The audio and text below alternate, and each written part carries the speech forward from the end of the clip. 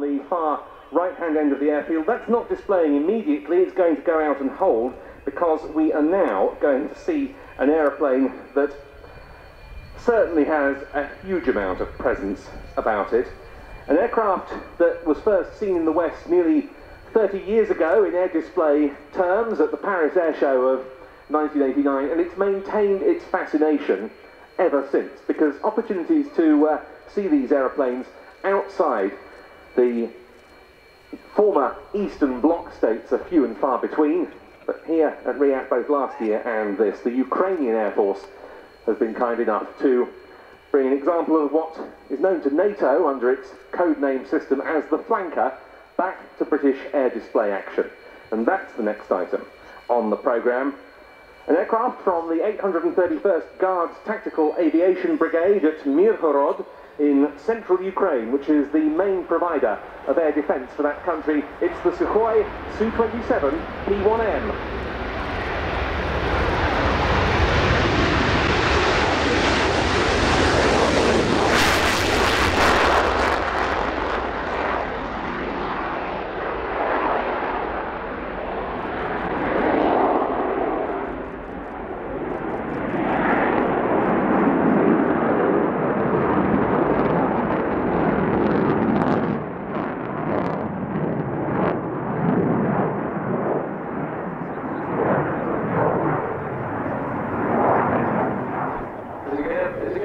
Its display weight is 45,000 pounds, with over 50,000 pounds of thrust available to this aircraft. This is going to be a really awe-inspiring display.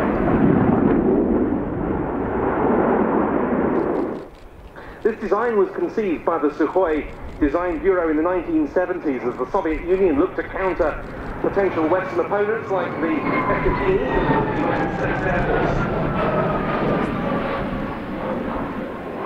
And it was intended as a heavy air superiority.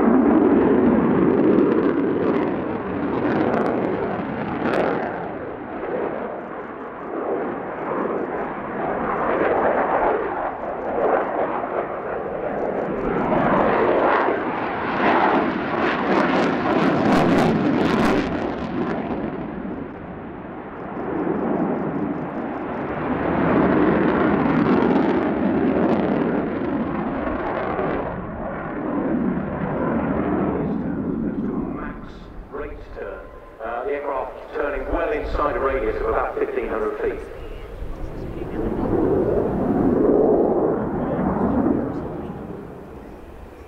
The aircraft came into service with the then Soviet Air Force in 1985. A couple of years later, came the first chance to have a close look at one of these aircraft, at least for the crew of a Royal Norwegian Air Force P-3 Orion maritime patrol aircraft, when a flanker got rather too close over the Barents Sea and actually collided with the Orion. But then came Paris in 1989.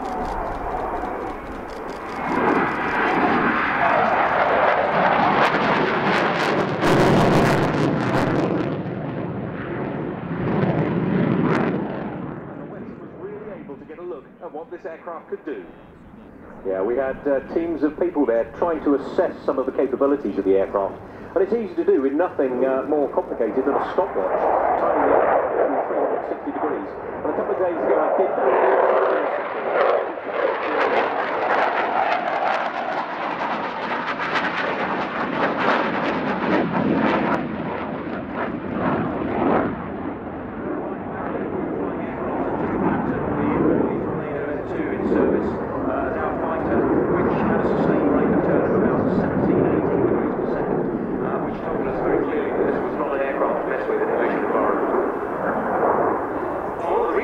Is that the flanker had fly-by-wire controls, which was the first time a production Soviet fighter had.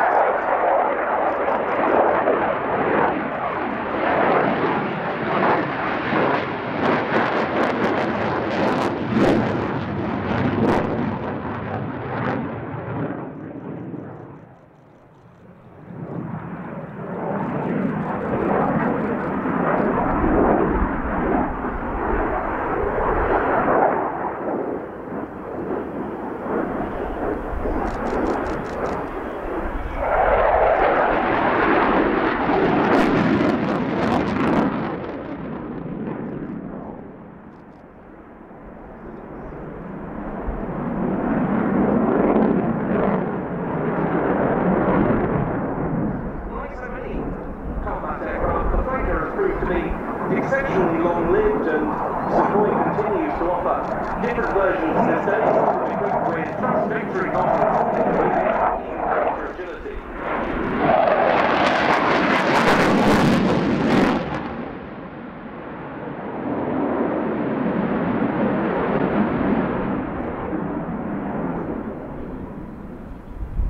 As it completes many of these manoeuvres, it kind of gives the visual impression that it's going very, very slowly, but please be under no doubt, this is a huge aircraft, and it is flying at typical fast jet speeds of between 350 and 450 knots. When you bear in mind it has a max takeoff weight of 72,000 pounds, and with a wingspan of 15 metres, when compared against something like, say, the F-16 at 42,000 pounds, or 10 metres wingspan, this is 50% bigger than those other fast jets that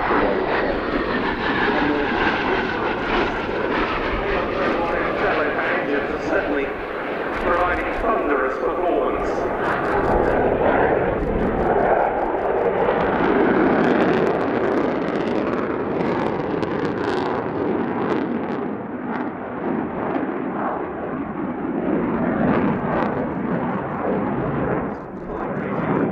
And this is a manoeuvre that we first saw in the West from a big fighter with the MiG-29, not as big as this, but nonetheless a very potent aeroplane at the Fairford show 30 years ago, the tail slide.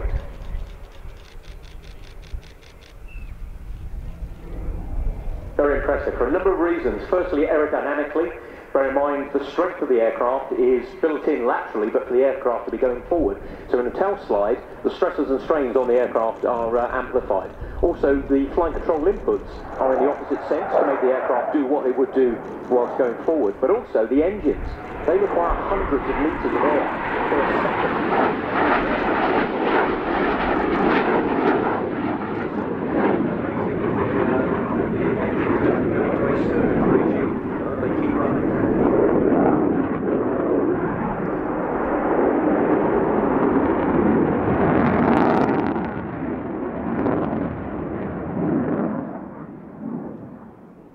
So we've seen it once, and now we're going to see it again.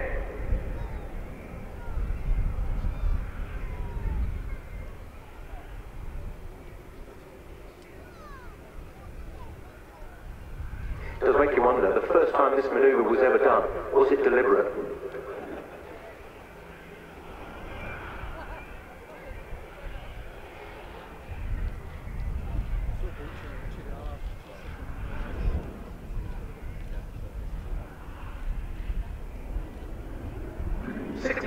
Su-27s were taken on by the Ukrainian Air Force when the country became independent from the Soviet Union, and they carried on serving in the same roles as they had back in Soviet times, apart from the flankers like this one and the 831st.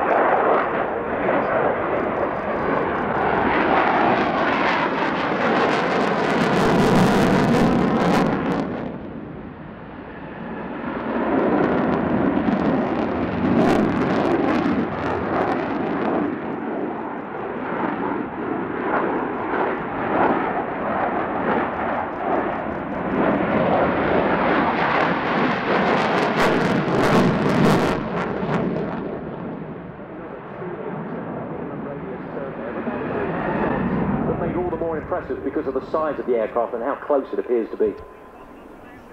And apart from the aircraft from the unit at Myrhorod, like this one, there's a smaller Su-27 squadron stationed at Fairford in the north of Ukraine. The standard armament much the same as it was in the Soviet era. Medium-range R-27 and short-range R-73 air-to-air missiles, a maximum of 10 in all, plus the aircraft has an internal 30mm cannon, and they say they practice close air support with these aircraft, so presumably because of the lack of air-to-ground stores, they would use the cannon for that. Now, we can tell this is an upgraded flanker because of the so-called pixelated colour scheme that's applied in blue, and that is put on the aeroplanes after they undergo a general overhaul. The same is true of other Ukrainian Air Force aircraft.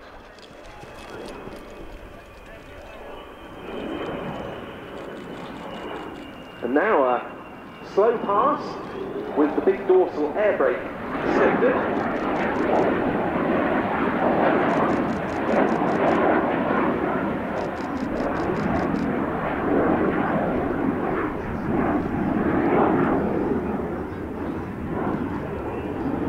There are upgraded two-seaters as as well, and the Ukrainian President Petro Poroshenko flew in one of those in 2015.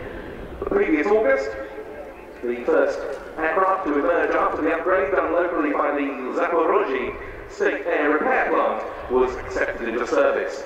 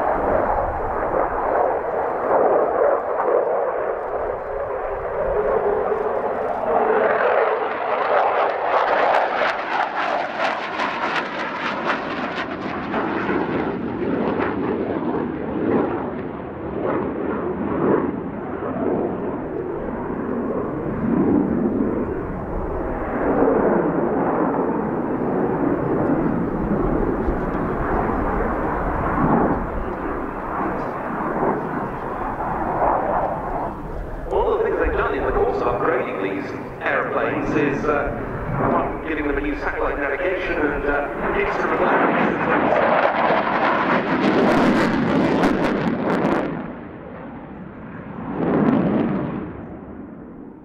is to upgrade the aircraft's transponders to allow them to participate in international operations under various internationally recognised regulations, and that's very important because obviously the Ukrainian Air Force has been turning increasingly to the west in recent years. Joint exercises have started taking place, so they very much need that capability on their flankers.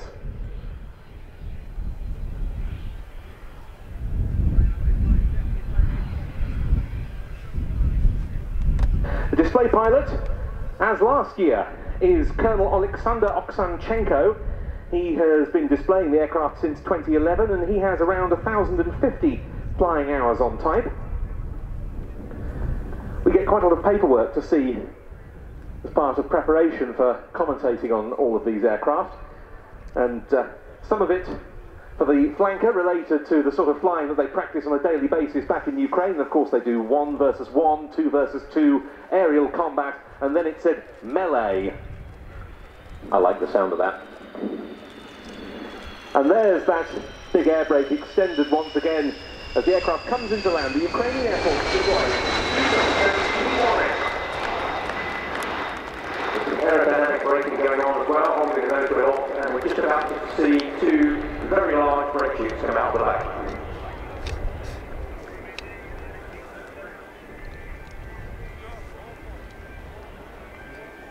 Wonderful display.